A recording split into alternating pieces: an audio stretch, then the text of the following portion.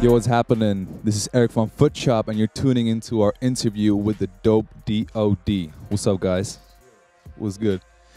So, I'm gonna kick it off with how do you like the city so far? You're here for the third time, maybe?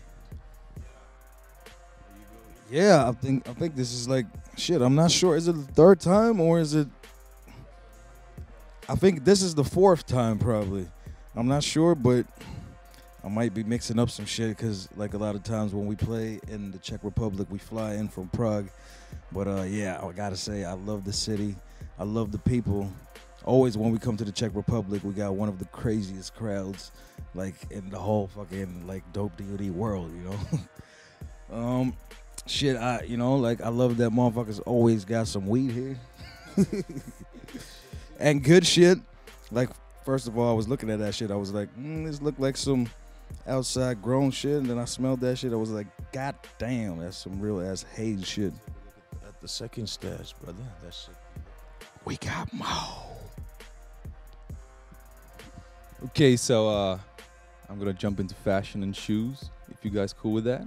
Okay, so what are your favorite sneakers? What is your favorite brand of sneakers? Pop it off. All right. Well, I got my favorite brand on me right now. That's the Ewings right here. Yeah, I fucks with Ewings because they just feel right, and I love the looks.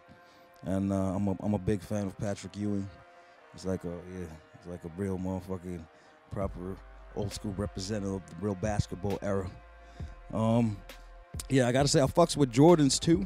Probably my second favorite shoes. And I fucks with the Nikes now and then, but I gotta say, like, the Nikes played out, man. I'm fucking with the Ewings all day, every day. Pap, pap. Yeah. First of all, I'm not really a specific sneakerhead. Like, I just like, if I like the shoes, I'm a cop 'em. That's up front. Like, I'm very average with the Nike Air Forces when it comes to sneakers and that shit. Special shoes that I really like taste-wise would either be Wallabies, Clark Wallabies, or Timberland boots. Those are my all-time favorites. So basically that. But I'll fuck with any type of sneaker as long as it looks fly. Yeah, so it looks you guys really like the old school stuff. If I'm not mistaken. I don't like, there's a lot of, if I walk into a modern sneaker store, I see a lot of, like neon green meets orange. I like to stick to a color when it comes to sneakers. So I guess that's, you could say, old school to begin with, yeah. Well, do you guys remember what were your first sneakers that you like bought? Like, Damn, my first sneakers that I bought. I think it was a pair of Nikes actually, Air Force One. I think I'm not sure though, but I think it might have been a pair of Reeboks actually. Now that I'm thinking back, yeah, and I still fuck with Reebok like a couple of years ago, and I think actually the Ewings is actually like a side branch of the Reeboks. So yeah, I'm still fucking with the Reeboks, baby. Yep. The actual first pair of shoes I bought, like you said, there's a couple of old school brands that spring to mind, like Fila and that shit. I used to have a pair of Filas, and the first thing that popped in mind of an actual memory of me owning my own pair of shoes must have been a pair of football shoes. Adidas, baby, with the prints in them, yep. yeah, Fila is really having like a second comeback because Gosha and all these brands are bringing it up. So we're really looking forward to this. Yeah. And since you're a collector, do you have like a pair of like the most expensive? What is like the most you have spent on sneakers like so far? Well, I think it's about, well, not too much. I think the most expensive pair of sneakers I got right now are my orange Ewings, which have a market value of like $240 dollars, but I got them for like 120. So, yeah. Man, I usually get all my shit for free, baby. I think that, again, it takes me back to my story about the Wallabies back in high school when that shit first got hot, especially through listening to Wu-Tang and that shit.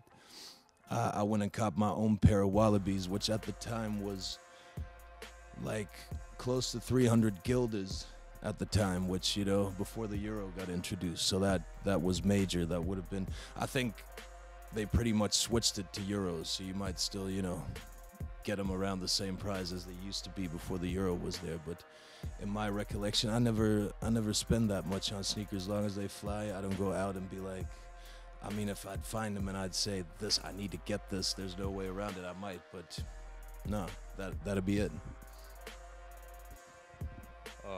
Okay, so let's move on to music now. So from what I heard, you guys met before you introduced Dopey to the group.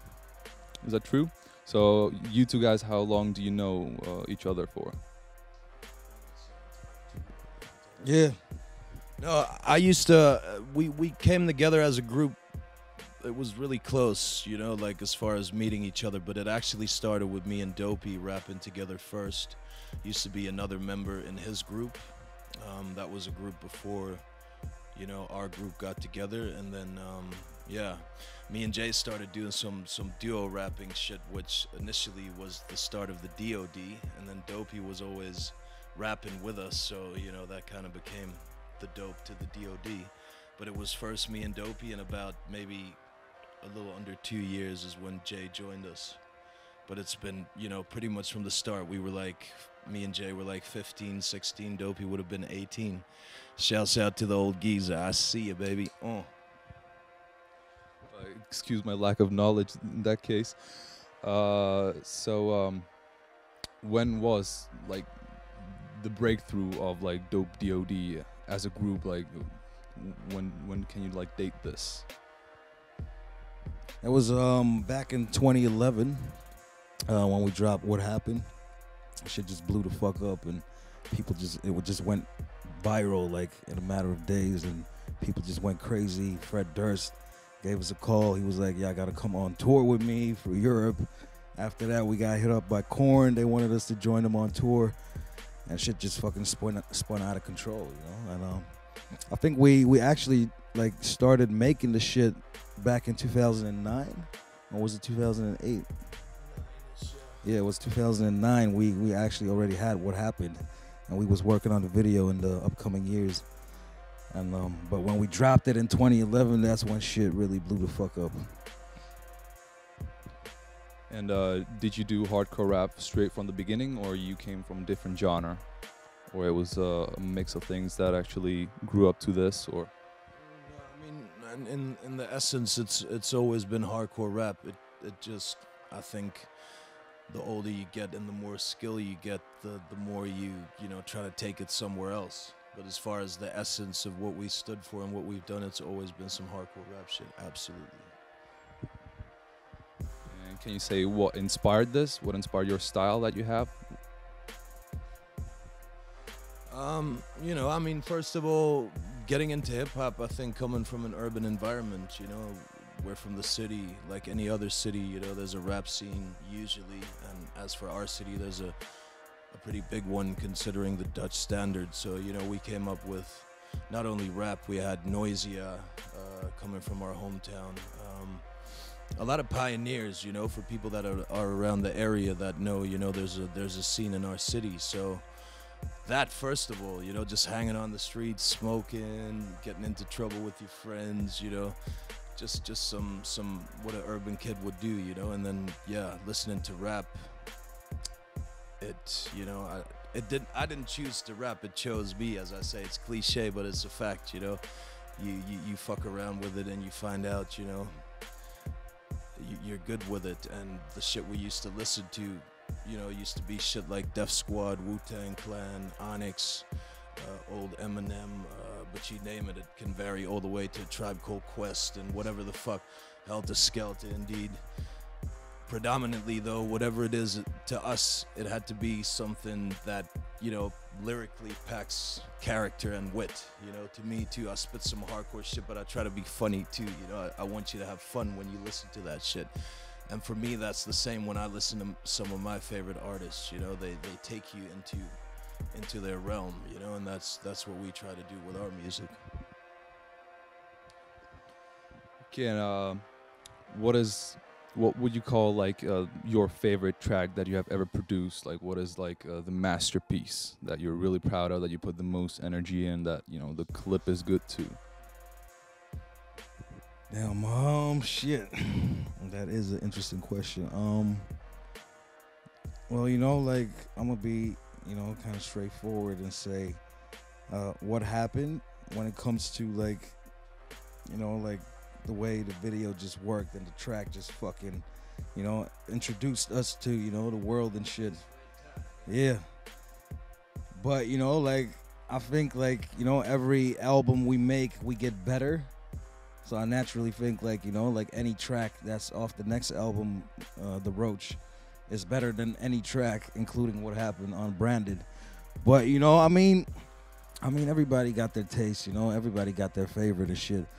But, I gotta say, to me personally, like the newest shit always feels like the best shit. But what happened is that shit. That's that shit.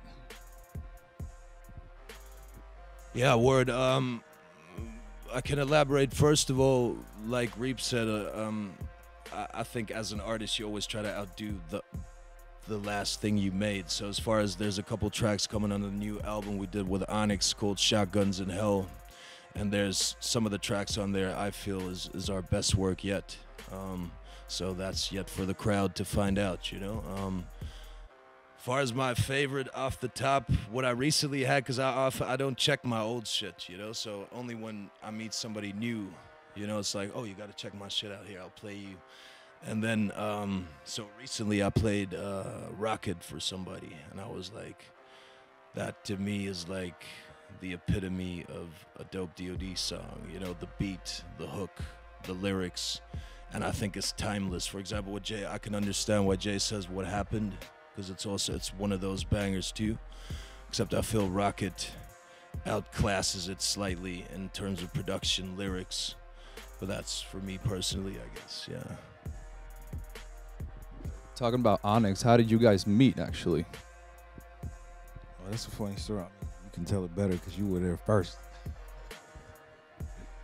Yeah, I mean, we told this off. It started at a festival in France, and we were playing at the same stage as them, and they went after us, and we stuck around to see the show. We ran into the mosh pit, all that good shit. I don't give a shit if I perform at the festival. If Onyx is rocking, I'm right there in the crowd. And then after the show, I was smoking out with Fredro Starr, and the infamous, the classic opening line was, I was like, yo, my G, you need to check our shit out. We want to work with y'all. Nah. He's like, so what's your name? I'm like, Dope D.O.D, homie. He's like, Dope D.O.D. Ain't y'all the niggas that sound like us?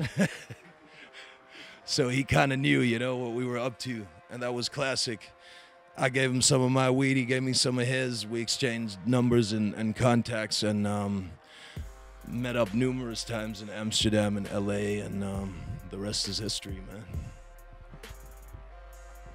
So I guess really weed connects people, doesn't it?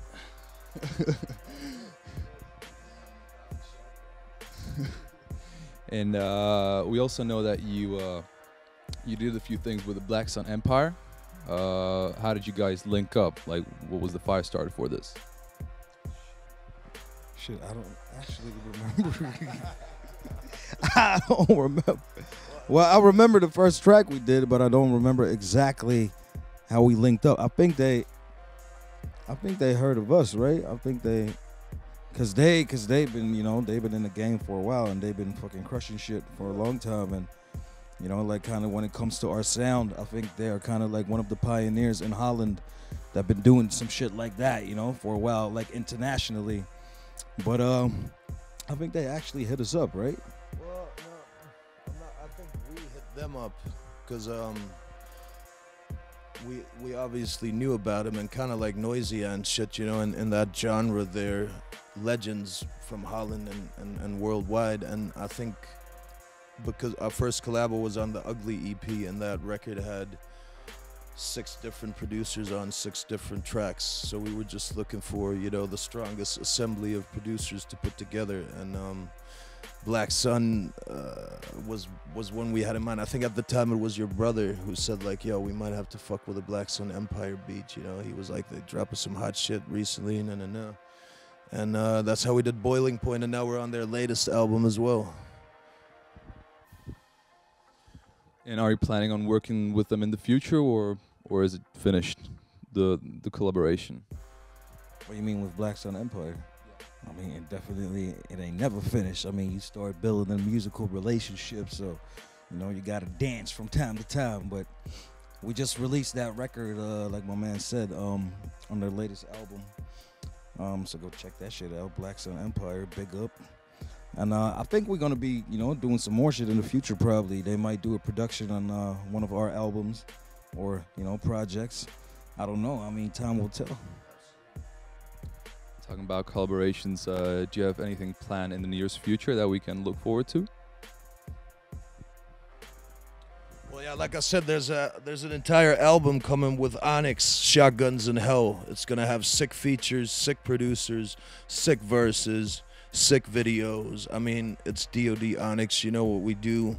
Just expect it to be 20 times as sick as what we already done. So, you know, be on the lookout for that, man. It's gonna be the hardest album of the year, I promise. Coming back to your style, are you thinking of probably trying something a little bit new, like blending into little new genres in the future, or you just want to stick to what you do?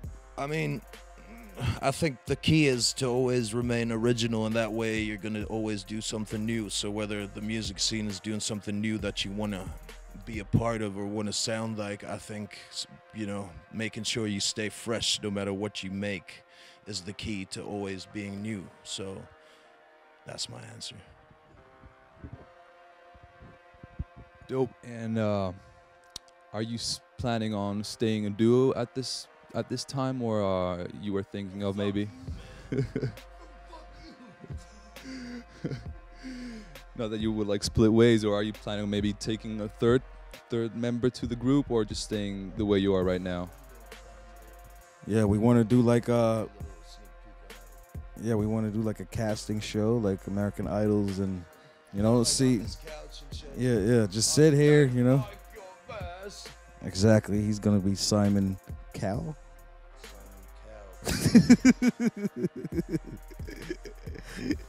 Nah, but I mean, well, we're planning on, you know, like because Dopey not being in Dope D.O.D. right now, it's not because we don't want him in there anymore. It's because, you know, it just didn't work out right now at this moment in time. He needs to, you know, take his time to take care of his shit and everything. But I feel like, you know, once he's ready again, like Dope D.O.D. is gonna be, you know, probably complete again and do a fucking, you know, new album. That was the extra sneak peek. No, what I meant, because he asked, you know, are we planning on splitting up or doing something different? What we're thinking of doing in the near future is doing like a double solo album, but basically 2 solo albums. We're gonna release it as one package, but you'll have a skits disc and a J disc. So for all the fans asking if we're ever gonna do solos, that's what he wanted to say. You know, hell yeah. No, but you know, so I think that's something dope for both of us creatively. You know, we get a breather, we get to kind of dab around in our separate chambers, and still give you a dope D.O.D. record in the process. Enough about the music. You have anything else you would like to add before we move on? I want to go smoke some motherfucking weed. Okay, cool. So, to the show. So, you guys are playing tomorrow at the Lucerna Music Bar. So, you're looking forward to it? Yeah, fuck yeah. I gotta say, like, Lucerna Music Bar is one of my favorite venues. It's a kind of weird stage because they got like this half moon stage going on, so you kind of like, you know, it doesn't feel like normally a stage just has like a front view. But this time, like in the Lucerna Music Bar, it's like, yeah, it's like a fucking arena. Like, you know, you gotta like, there's people everywhere. You gotta prove yourself, you know. But I just love the fucking energy we always get there. the people just go motherfucking crazy. They throw motherfucking bags of weed to my head, which I don't mind. Oh, keep throwing them. You see the black guy, that's where you throw the weed at. Nah, but I always love the country, the energy, and just the festivity, you know? Like, it's always a motherfucking party here. It's always booming. No, absolutely. Yeah. Nah, but it is, though. And, you know, like, I feel like a lot of countries, especially more in the West, they can, you know, like, pick up a lot of shit from the Czech Republic. And just, when you go to a motherfucking party, you want to go all out. Not some motherfucker. You don't want to be filming with your phone and looking at a motherfucker all day, making them feel all weird and awkward. Just go fucking crazy like the Czech people do. I love y'all motherfuckers. You kind of answered my second question right now, but is it true the more east you go, the harder the parties are? Well, I mean, not necessarily, right? I mean, it depends on, you know, a lot of things, but... You're going to reach the Far East movement, so... Like a J6. Like a J6. Fuck out of here with that bullshit. Nah, but I feel like, you know, it differs. Like sometimes you can, you know, do a show in the Czech Republic and people go all crazy. And maybe after that you do a show even more to the eastern part and people go less crazy. So to me it's not really like, you know, this cliche thing like the more you go east, the crazier they get. Because eventually you'll be back at the same point you started. Well, but I feel like, you know, like it's kind of like a back and forth energy, you know? It's like kind of like what you make of it. I feel like you got to give everything as an artist and then the people will give back their best. So, you know, like it can differ. Even in the same city, it could be a different show, you know?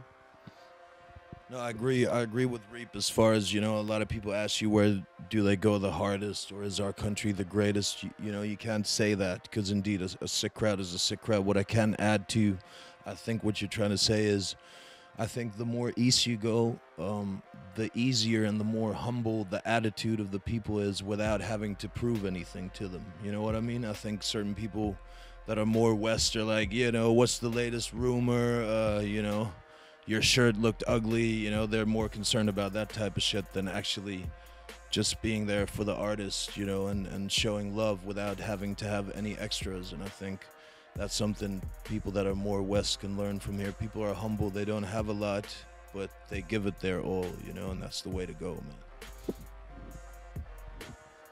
Could you actually compare the audience? You were playing in the States before, correct? Yeah. Could you compare like the American and the European audience? I gotta say the comparison is hard to make because America is so big and there's so many different audiences in America. I gotta say, for example, if you take like a regular audience, like for example, somebody that is maybe like a you know, fan of Future, for example, I think those people might be filming a lot more. Or for example, if you go to a Drake show, it's gonna be a whole lot of bitches there, so you know they ain't gonna be in the mosh pit going all crazy. But I feel like if you go to like a ICP show, like the Gathering of the Juggalos, if y'all don't know about that shit, check it out. Now that's a motherfucking crazy ass crowd right there. So I feel like you can't really compare like American and European, but in general, like if you take the regular audience, like, you know, like a Drake audience, I definitely feel like the European audience is kind of like more hooliganish than the American audience. But still though, like in America, they got some crazy ass fucking crowds as well.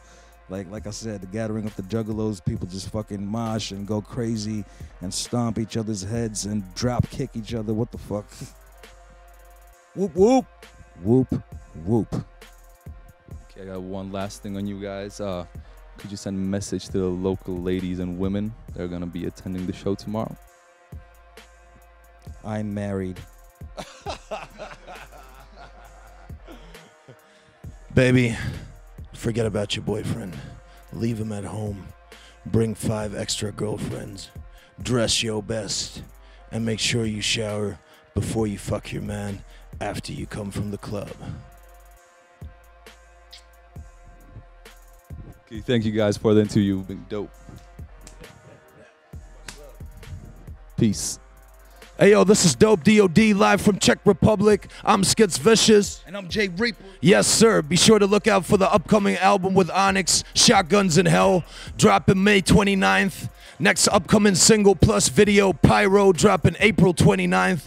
We everywhere. We coming to a city near you. Shout out to everybody supporting us worldwide. D.O.D. Army, motherfuckers. Blah!